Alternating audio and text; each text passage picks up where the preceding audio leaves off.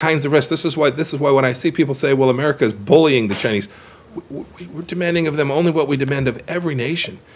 Right? Be transparent, be open, be a reliable partner. The very things the Chinese say they want to cooperate. Great. Cooperation is about action.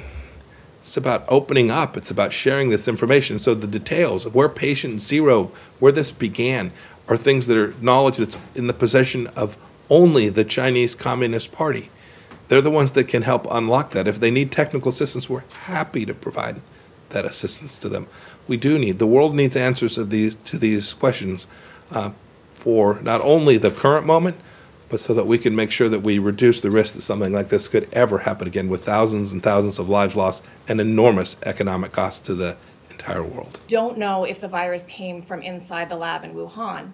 And then on Sunday, you said there's enormous evidence the virus came from inside the lab. Those are both true. So did the intelligence change over the weekend? Those statements are both true. They're entirely consistent. They're entirely consistent. So then, why are you highlighting one and wait, let's I've now answered this question. I think it's the 13th time. Happy to try to answer it again. I'm not sure what it is about the grammar that you can't get. We don't have certainty, and there is significant evidence that this came from the laboratory. Those statements can both be true. I've made them both. Administration officials have made them. They're all true. But focus on the most important piece here. The most important piece here is that the American people remain at risk. The American people remain at risk because we do not know.